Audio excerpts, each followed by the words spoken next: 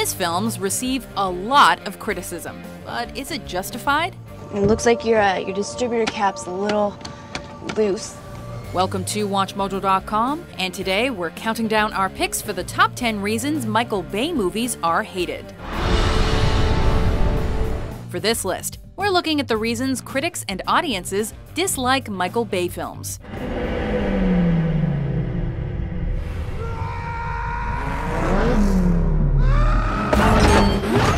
We're focusing primarily on those movies which were directed by Bay, although we're also including films where he acted as producer. That's harsh, man. Number 10. Too much patriotism. Everyone brave enough to accept this, step forward. Okay, we get it. Americans are proud to be American and are passionate about patriotism. The United States government just asked us to save the world. But with his over-reliance on patriotism as a theme, Michael Bay would have you think that America is the only country in the world. Patriotism is the virtue of the vicious, according to Oscar Wilde. Almost all of his films include the American military in some form or another. Listen to me, you're a soldier now. All right, I need you to take this cube, get it into military hands while we hold them off. Glamorized Bay style, of course. And he peppers American flags throughout his sets like they're going out of style. Think we're kidding? According to some sources, there are 53 flags in Transformers: Age of Extinction alone. That works out to one flag appearing for every 3 minutes of screen time.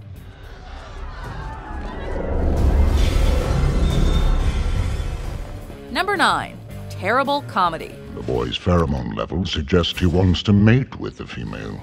Bay has famously declared that he makes movies for teenage boys. And we're teenagers, but we can still have adult conversations. This might explain why the comedy in his films is so awful. They've got to get their hands off my bush! Even then, do teenage boys really find robots peeing on people funny?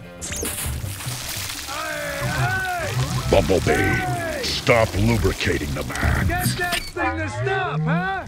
Worse still, how is watching Sam Witwicky's mom eating pot brownies even the slightest bit amusing? Hey, it's my cheat day. I can eat what I want. I'm gonna freak out. Please do something right now, Dad. Please do something right now. Wait, you don't care? I can eat all the freaking brownies I want. The comedy crime film Pain and Gain had a few laughs, but that was mainly due to the presence of The Rock. That's harsh. I want to be on the team. Critics are firm in their belief that there's no creativity behind the humor in Bay's films, and that his attempts at comedy are an embarrassment. I am directly below the enemy scrotum. Number 8. So much product placement. This is a V12 09 Caddy, 750 horsepower, $500,000 car. All of Bay's films are notorious for pushing consumer products. You were hawking your great-grandfather's crap in my classroom. Kids enjoy. Look, can you do me a favor? But none comes close to Transformers: Age of Extinction in this regard. In total, there are reportedly 55 different brands featured in the movie, including Armani, Budweiser, and Chevrolet.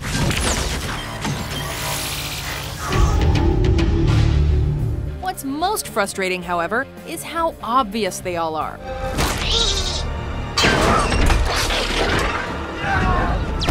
While some filmmakers choose to insert products carefully and artistically into scenes, Bay puts them front and center. We get it, they paid you to hawk their wares. But the only thing this achieves is making the audience not want to buy their product. Security breach. Danger. No. Number 7. He ruined Transformers and Teenage Mutant Ninja Turtles. Okay, I want to tell you about a dream. A boy's dream. And a man's promise to that boy.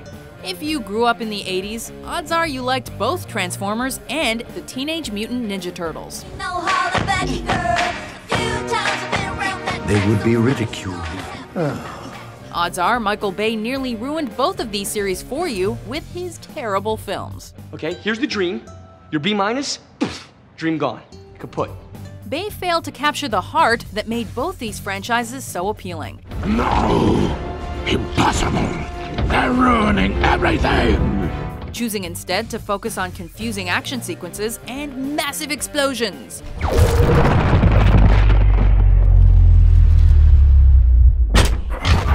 While Bay was only the producer on Teenage Mutant Ninja Turtles, the film was panned by critics because it wasn't entertaining and lacked the fun that enlivened the earlier films. Oh no, my worst fears have been realized.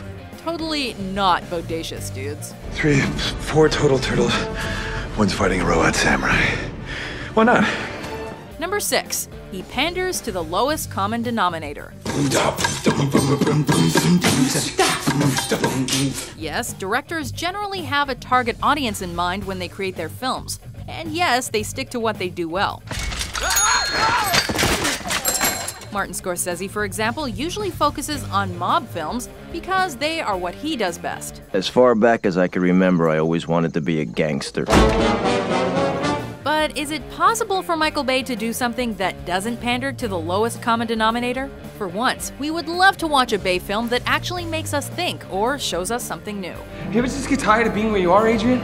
Maybe a little strong character development or plot for a change. Well, when you put it like that, it sounds ridiculous. Anything but a guy drinking a protein shake and doing curls throughout the film. I gotta say, it felt great to be doing so awesome. Number 5. He objectifies female characters. On the whole, Michael Bay's male characters are pretty much one-dimensional, but his portrayal of female characters is generic and stereotypical at best, insultingly sexist at worst. I even came up with genius. Free membership for strippers. Delicious. Boosted membership 75% within 2 months. The women in his films are almost always objectified. Look no further than the first Transformers film, and it's practically naked Megan Fox leaning over the hood of a car to see what we mean. I like to go faster. One of the big moments of Armageddon involves Bruce Willis basically giving Liv Tyler over to Ben Affleck. You go take care of my little girl now. And all she does is cry and watch her men try to save the world from the comfort of her home. And everything good that I have inside of me, I have from you. And don't even get us started on Pearl Harbor. All I ever wanted was for us to have a home, grow old together. But life never asked me what I wanted. Number 4. Racial stereotypes. Hey, mammy! Oh, don't be like that. If I had a rock, I'll bust your head, bitch. Say, man, she deaf, you know? However, Bay's portrayal of race is actually worse than his objectification of women. Not only are these characters not funny, they are downright offensive. Oh, you're not allowed to carry a gun. I got a goddamn gun. If I'd have known this was gonna have another problem, my mother gun. Help! The characters of Mudflap and Skids in Transformers: Revenge of the Fallen are particularly loathsome, with some critics referring to them as some of the most racist caricatures ever seen in mainstream film. Hey, Mudflap, what are we gonna do with this shrimp taco? Just bump a cap in his ass, throw him in the truck, and then nobody gonna know nothing, not me. Yeah, not in my trunk. They responded that he was simply trying to put more personality into the film. What's cracking, little bitches? My first lieutenant. Designation Jazz. This looks like a cool place to kick it. No, Mr. Bay, you're simply showing your cultural ignorance. Why don't you get a haircut with your bitch ass? Go whine to your boyfriend. Number 3. Bad and cliched camera work.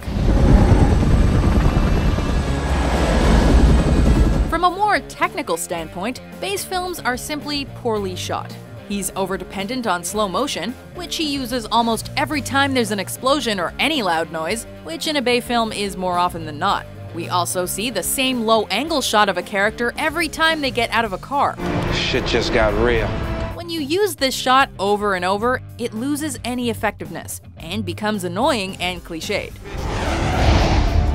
Bay's action scenes are also incredibly confusing, making it nearly impossible for the audience to understand what is actually happening.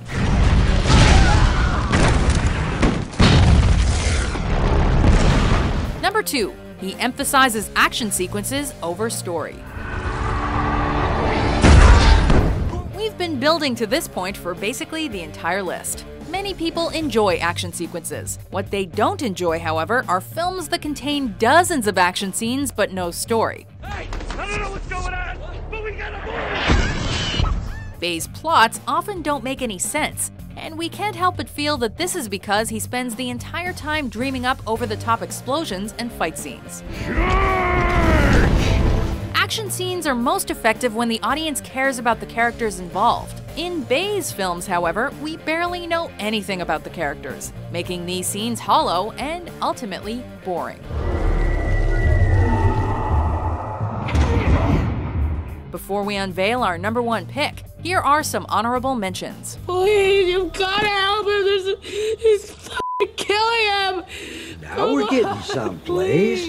Who's killing who? There's some fucking guy with the shades. Excuse me, I'm sorry. I'm sorry. Okay. Ladies and gentlemen, let's thank Michael Bay for joining us.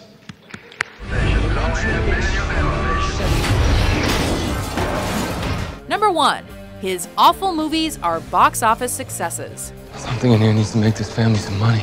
At the end of the day, as much as we complain about Michael Bay, he isn't going to stop making films because of one reason: money. How do you like your choices? I don't. That's what I thought. Believe it or not, Bay has never lost money on a film he directed. Listen, I know what the odds are, with the exception, okay? Considering that several of his films have had budgets of over $150 million, this is equally impressive and annoying. Move out of my way! Get out of the way! Girl, just hit him! Both Transformers Dark of the Moon and Transformers Age of Extinction, for example, made over $1 billion worldwide, despite being almost universally panned by critics. If I can apply that technology to my inventions, we never have to worry about money again. As long as the cash registers keep ringing, Bay has no incentive to mess with his winning formula. And I'm gonna be rich. Like, stupid rich. Do you agree with our list? Bad mojo. Bad mojo. Why do you hate Michael Bay movies? He has emotional anger issue problems. He goes to bed early for this shit. Just to wake up to pop one in a motherfucker. For more exciting top 10s published every day, be sure to subscribe to WatchMojo.com.